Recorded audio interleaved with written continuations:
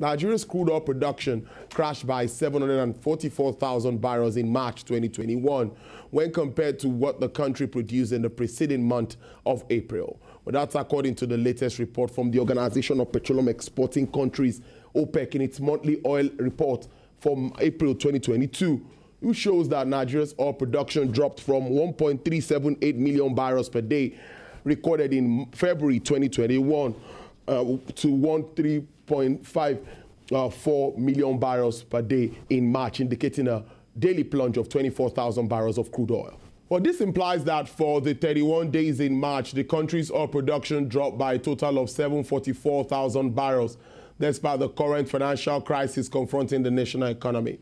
Further analysis of the report showed that the country's oil production had been falling since January this year.